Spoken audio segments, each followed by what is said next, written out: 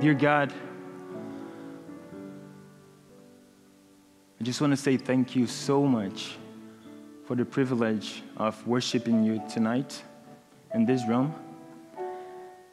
I want to thank you so much for the sacrifice that you did on the cross for each one of us, and for the opportunity to get eternal life very soon. Today I have decided to tell my story. It's a testimony, and I just want to ask you that your name may be glorified tonight, even though it's a story of my life, but it's all about what you have done into my life. Thank you for the opportunity to share my story, and I ask for your Holy Spirit to be with all of us in this room tonight. Give me confidence and the right words to tell this story. Thank you so much. We love you a lot. In your name we pray. Amen. All right. Well, this is a huge audience. It's probably the largest that I've ever spoken to. But I want to say thank you first for coming. And for those of you who do not know me, my name is Francisco. You've probably seen me around maybe making smoothies at the gazebo, or your salad, right? Your chicken Caesar salad is very popular over there. And many of you guys come over and said, Francisco, can you make my salad for me? And yeah, I'm Francisco da Silva. And today, I was invited by Pastor Borgia last minute, like the day before yesterday. I was walking home, and I got a text on my phone. And Pastor Borgia was saying, Francisco, I hope you're going to be here this Friday night. And I said, yes, I'll be here. But why? Because I would like you to share your testimony with us. And I didn't wait much time. I just said, okay, that would be great. And here I am, about to share my story with you. And this is how it goes. It always starts when I was about 13 years old. I'm Brazilian. Do you have many Brazilians here today? Oh, okay. You guys are everywhere. Especially that little small group that is always together, right? So I'm Brazilian, and I grew up in Brazil, in the countryside, country area, in the southeast. It's called the state of Minas Gerais, but I was born in São Paulo. So I grew up in that little small city called Teixeiras, and it was fun staying over there with my mom, my grandmother, my cousins, my siblings, and everybody. But when I was 13, something not really good happened. My grandpa, who was about 85 years old, he passed away. And he used to live in the very, very countryside of Brazil with grandma in a little farm over there, like an hour away from my house in that little small city. So my grandpa, he passed away, and my grandmother, she didn't like to come to the city at all, like at no cost. She wouldn't come to the city. And I remember my mom telling her, hey, let's move to the city because you can't stay here by yourself. And I don't know what we're going to do because we need you over there, and we don't feel like leaving you over here by yourself. And my grandmother, she didn't agree with that at all. And here's what we did. My mom decided to move to the country and stay over there with grandma. So I remember she came over one day, got the family together, and said, okay, guys, we're going to go to the countryside, like to the very country, the farm, and stay with grandma over there because she didn't want to come and stay with us over here in the city. And that was the deal. We stayed over there for about 3 months. And because my mom was having like a hard time to come home every single night after work, it was an hour away, and it was the road, it was that dirt roads, very bad conditions, and she was driving by herself. My mom decided to go back to the city. She said, okay, we can't stay here, like there's no way, but we're gonna do something. And she came to me. After staying over there for 3 months, I had made such good friends over there. I was like going to school and having fun a lot. She came to me and said, Francisco, would you like to stay with Grandma over here and take care of her? And I said, why not? It sounds good, right? I would be on my own. My mom would be far away, not telling me what to do anymore. Like, you got to go to school, you got to do homework and stuff like that. So I said, yes, I'll be here. No worries. And my mom, she left back to the small city. And I started thinking that I was a grown-up boy already. So my grandma, she was not educated at all. Like, she didn't go to school. That's what I want to mean. Okay, she was a very polite woman. But she didn't go to school at all. And so whenever I didn't feel like going to school, I would come to Grandma and say, Grandma, I don't feel like going to school today. And she would say, that's okay, stay with me. Just keep me company. So she was the best grandmother of my life, and the only one almost. So she was amazing, and I loved to be with her. So I turned about 14, 15. I started going to parties and doing the bad things that many guys do, you know.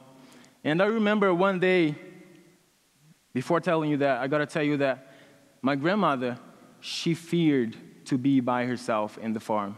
It was like a big house, and it was away from everywhere. Like, there was no other houses around us. And she didn't like to be by herself at all in that place. So what I would do, I would get together with my friends, go to the parties and stuff. And I remember one day coming back home, 3 in the morning, and she was in the living room praying for me. Like, she was feeling that something really bad was going to happen to me that night. And when I opened the door, she was waiting for me and pray, Francisco, I'm so glad that you came safe tonight. Don't go out again. I don't like to be by myself. And I said, but Grandma, I'm like 15 years old. I'm a boy. I got to have fun, you know, girls and stuff. And she said, okay, I'm going to tell your mom, and she's going to do something about this. Yeah. And she told my mom, I was turning 16, still having fun. And I remember one day, my mom came over and said, Francisco, I have decided that you're going to have to go back to the city with us. And our grandma decided to accept the deal, and she decided to move with us to the city. But I did not want to go back to the city at all. Like, no way. I had all my friends over there already. I was there for 3 and something already, 3.5 years almost. And I was working and friends in school. And she said, Francisco, you're not doing well in school. You're not taking care of your grandmother, and that's your task over here. So I just decided that you're going to go back to the city. You have to go. You have no options. And by the way, by the age of 16, I was doing so bad in school that I had lost 3 years of high school already. I was 16, and I was still a freshman in high school. That's how bad I was doing in school. So my mom was right? But I didn't want to obey her, but I couldn't argue with her. So she decided to take me back to the city against my will. And when we got back to the small city in that countryside, she put me back in school and said, now you're going to go back and study hard, okay? And I said, okay, Mom, I'm going to try. And something really interesting happened. I was going to school for about like a month, and I just realized, I told myself, Francisco, you don't like school. This is not for you. You're not born to go to school and study in books and stuff like that. You got to tell your mom that, because you're not happy at all about this. And so did I. I finished that day, I remember, clear in my mind, and I said, I'm going to tell my mom that I don't like school. And I came home, I said, Mom, I got to tell you something really important. We got to have a conversation. And she was, okay, let's talk. And I said, all right, I don't like school at all. I hate school. I can't stand in a classroom where a teacher is going to teach me things that I don't have any interest about in learning. And so I'm just telling you the truth. I don't like school at all, and I don't want to go back at all. And I was really surprised because she looked at me on the eyes, and she said, okay, so you're not going to school anymore. You don't have to go, but what are you going to do? And I had the right answer at that time, I think. Or actually, I thought about it. I had it. And I said, okay, I'm going to buy a motorcycle. I'm going to work in construction. It was the most easy job to find at that time. And I'm going to save some money and buy my motorcycle. That was my dream. And she said, okay, do it. You don't need to go to school anymore. And here's when the story gets interesting. After the deal with my mom, not having to go to school anymore, on a beautiful Sunday morning, I was inside my house, and I heard a knock at the door. It was a couple of Jehovah's Witnesses. Do you guys know them? Yeah, they're everywhere, right? I thought it was only in Brazil, but no. They're super committed and persistent people. And in Brazil, every single Sunday, they're walking around your street. It doesn't matter if you close the door, shut the door at their face. If you tell them, hey, I don't want to study the Bible at all. You don't need to come back. You don't need to offer me again. They're going to be back again next week. Really, I'm not kidding. So Sunday morning, I heard the knock at the door, Jehovah's Witnesses. I opened the door. They start telling me a story about the Bible. I don't really remember what the story was, but I think it was the creation story. And it caught my attention. You were telling in such a way that I got, whoa, this is interesting. So they were telling me this story, and after they finished telling me this story, they said, would you like to have a Bible study with us? Like on a week base, we're going to come every week to your house and teach you the Bible. I still don't know why or how, but I said yes. I accepted the deal. I said, yes, let's study the Bible. And from that week on, they started coming to my house every single week to teach me the Bible. And I remember the first lesson that they taught me, they gave me a Bible verse to memorize. So this guy, he would give me a Bible verse, and on the other week, he would come back, and I had to memorize it for him and tell him what the verse was. And the first verse was John 3:16. That's the most easiest one, right?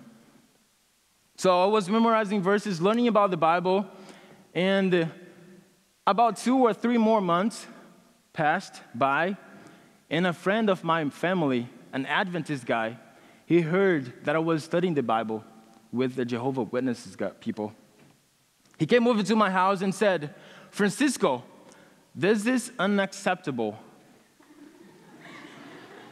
We are friends for such a long time. You never studied the Bible with me. I didn't say like you never offered me, but I thought in my mind. And now you're studying the Bible with strangers, and they're not even teaching you the truth. I'm going to have to teach you the Bible too. So you're going to have another Bible study, all right?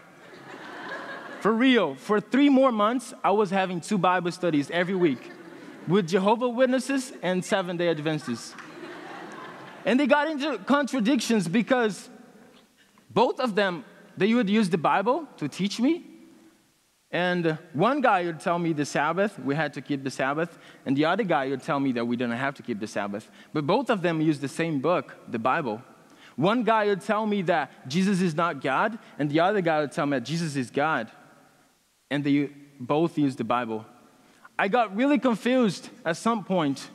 And then as 3 months passed by, I decided to quit the Bible study with Jehovah's Witnesses. And a month after, I got baptized at the Seventh-day Adventist Church. And this is the first part of my story that I want to tell you today. And before moving on to the second part, I want to tell you something really important. And if you forget everything that I said, the story, how I got baptized, how I became a Christian and everything, I want you to remember this.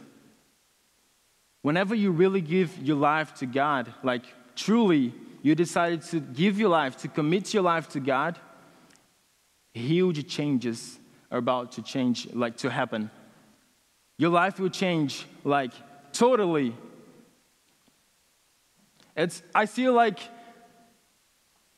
He's gonna mold you now. And He's gonna make you into that person that He always wanted you to be. But since you did not accept, you live in your own life away from Him, He couldn't do anything. So now that you decided to give your life to Him, He's gonna change you, like a lot. So don't forget this. Whenever you truly give your life to God, He's gonna change you into the person that He wanted you to be. The second part, it's even more interesting. And before going to that, I'm going to tell you, I'm a very emotional person. And if by the end of this second part, I start crying, don't mind, okay? Don't worry, I will be okay. But here's how it goes. I got baptized. On the very day of my baptism, my pastor came over to me and said, Francisco, would you like to study in a boarding school, a 7-day boarding school? And I said, what is a boarding school? I had never heard of it. And he explained to me, oh, it's a school where you're going to live inside. Well, like you're going to have roommates, 3 other guys in the same room with you, and you're going to have to work. And basically, that's it. Maybe you're going to come home like once in a year or 2 times in a year. And you're going to have to move to another state, which is Rio de Janeiro. You guys heard of Rio de Janeiro? It's a beautiful city. And I said, all right, it doesn't sound bad at all. Just tell me what I need to do and I'm going to go. Sorry. And he said, okay, I'm going to give you an application form. You're going to fill it up. And I'm going to give you to a friend of mine who is one of the authorities in the school. And we're going to try to get a scholarship for you over there. Because I didn't have any financial conditions to pay for my school funds, like going over there to boarding school. So he gave me the application. I filled it out, gave it back to him.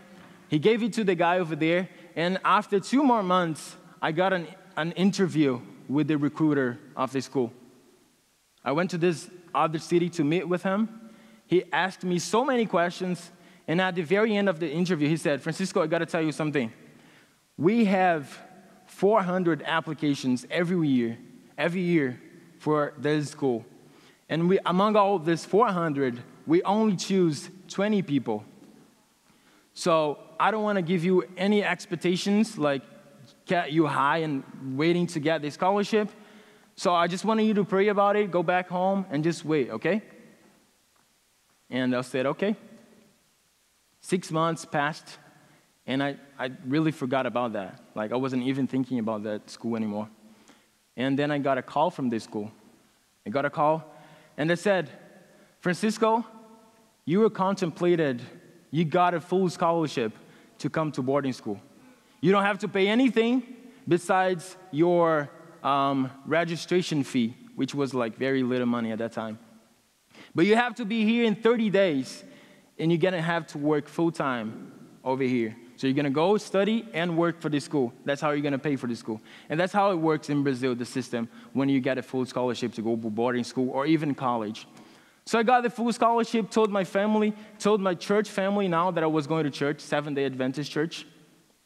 And by the time I had got back to school, so I was finishing my freshman year of high school after I have been like lost for 3 years, not going to school at all.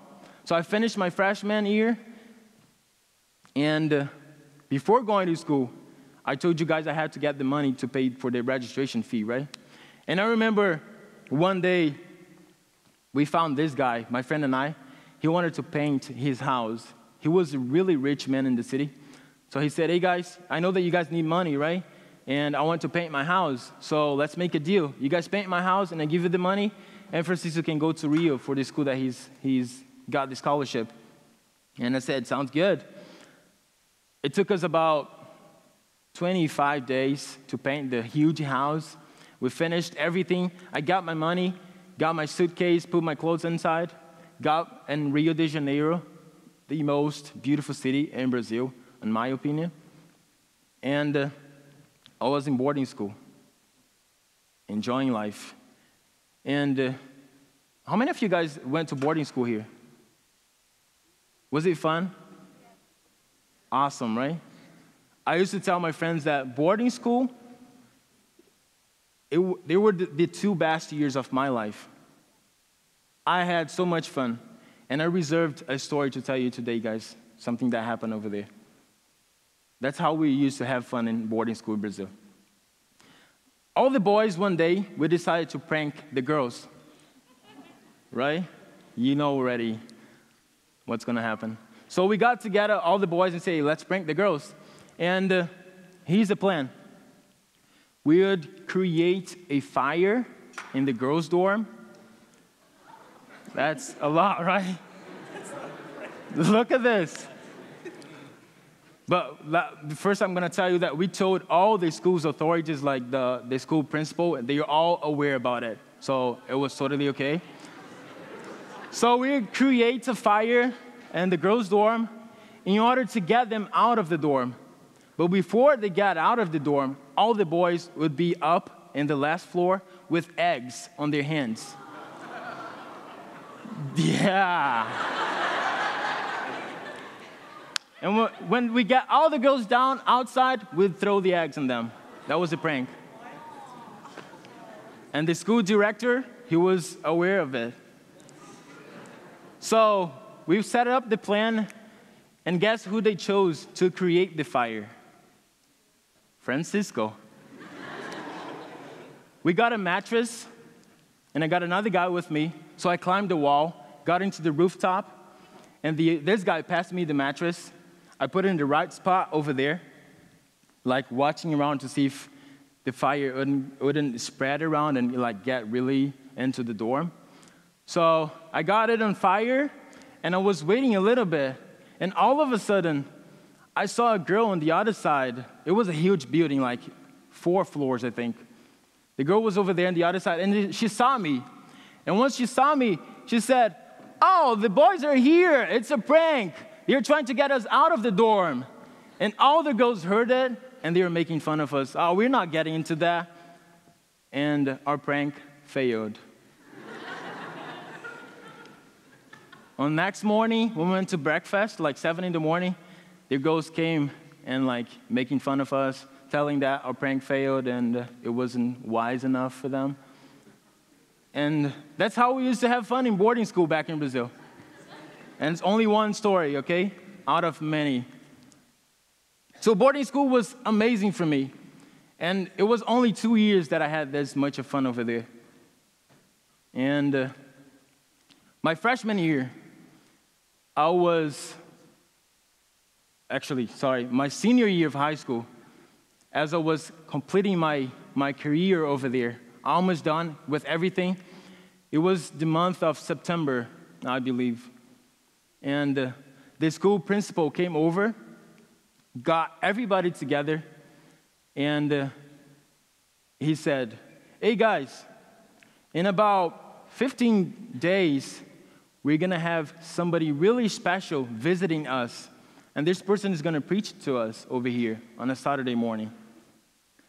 And the person was Dr. Andreessen, Andrews University president. Is he here tonight? No, right? Okay, that's okay. I'm not telling anything bad about him. So he came over. He was going to come over in 15 days, and the school principal told us about that. And on that very day that he told us that Dr. Andreessen was coming to visit, I remember going back to my room, and before going to bed, I got my Bible, and I read a story.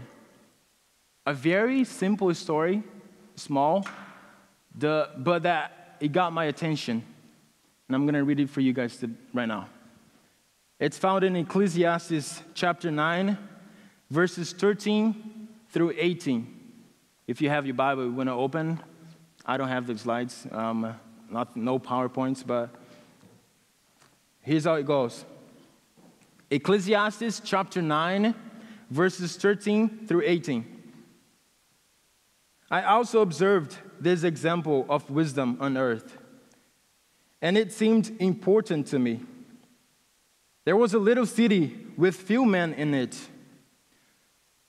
and a great king came against it, surrounded, and built a massive snare against it. Now, there was found within it a poor but very wise man. He delivered the city by his wisdom, but not one person remembered that poor man. So I concluded, wisdom is better than strength. Nevertheless, the wisdom of the poor is rejected, and his words are never heard. The softly spoken words of the wise are to be heard, rather than shouts of a ruler of fools. Wisdom is better than weapons, and a single sinner can destroy a lot of good. That was the story that I read that night.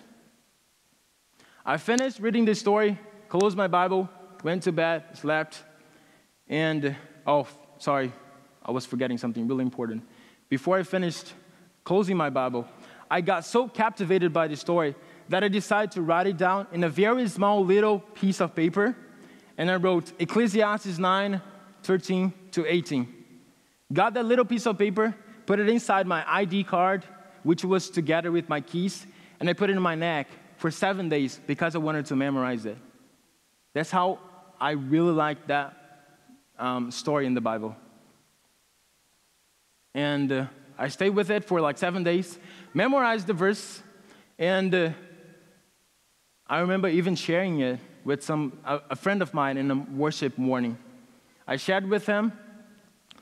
7 days more passed by, and Dr. Andreessen came over to visit our school in Rio. As he was there, Saturday morning, preaching, he opened his Bible. I clearly remember that. And he started telling a story from the Bible. And guess what the story was? Ecclesiastes 9, 13 to 18. He told this story in a very, I could say, in a very wise way. As he finished this story, he didn't tell his audience where the story was in the Bible. He finished telling the story, and he closed his Bible and looked at everybody and said, does anybody know where the story is in the Bible? We had about 900 to 1,000 people in that day. Maybe 25 to 30 pastors. Because in Brazil, whenever you get somebody from far away, everybody wants to come and see that person. So we got a lot of people visiting on that day. Dr. Andreessen asked that. Nobody said anything. And then he decided to say, all right, I'm going to give us a full scholarship at Andrews University for whoever tells me where the story is in the Bible. All right. I was in the very back of the church. I was a RA at that time. And over there, I think it's the same rule over here in boarding school, where boys stay on one side and the girls on the other side, right? So my job was to take care of the boys, and I was watching them so that none would jump over to the girls' side, and you know what I mean. So I was in the very back of the church, watching the boys, not paying like much attention in the sermon. But when he said that, a scholarship, I was finishing my senior year of high school. I had no clue what I was going to, and I didn't know what I was going to study at all. So when he said, I'm going to give a scholarship for whoever tells me where the story is in the Bible, I didn't bring my Bible on that day, but I had the Bible right in front of me. And a friend of mine, that guy that I had shared with him, he slapped my neck and said, Francisco, isn't it the story that you told me the other day Where is it? No. I didn't tell him. I got the Bible in the front seat. Check it out first. And by the way, I was a very shy person at that time. And before telling him that I knew this story, my friend said, Francisco, you know the story. Raise your hand and tell them. And I don't know, what if it's wrong? Everybody's going to make fun of me later. You know, high school friends. You got to tell them, Francisco. So finally, I decided to raise my hand. And the guy who was translating Dr. Andreessen, I could see in his eyes that he was so excited about getting somebody to get the scholarship that when I raised my hand, he shouted really loud, "There! We got somebody!" And the entire church just turned over to me. Literally, I could listen to the next nose like, boom. I got red. I was shaking, purple. Everybody looking at me. And I just asked, is it Ecclesiastes 9:13-18? And by that time, the guy didn't even have to translate it to Dr. Andreessen because the words are very similar. The book Ecclesiastes, Dr. Andreessen just said, yes, you got the scholarship. I was, whoa. Everybody was clapping and like, whoa, Francisco. The worship finished. Friends came over to talk to me. And that's how I came to Andrews, with a full scholarship. Thank you.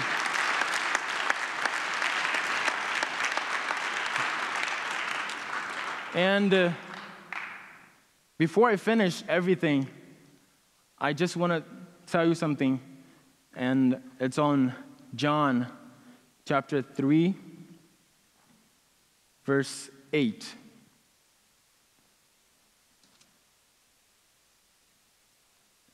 And I'm going to read it. The wind blows where it wishes, and you hear the sound of it, but you cannot tell where it comes from and where it goes. So is everyone who is born of the Spirit. And with that verse, I just want to pray with you guys. Dear Heavenly Father, thank you so much for the great, amazing things that you've done in my life, and I'm really sure that many of you here have experienced many things as well. Thank you so much for your great, amazing love, and for forgiveness, your grace. And tonight, before going back home, we want to ask you that you may help us to know you more, and to remember that whenever we truly give our lives to you, you're going to change us, and you're going to mold us into that person that you want each one of us to be. Thank you so much for everything. We love you a lot, and please come back as soon as possible. In your name we pray. Amen.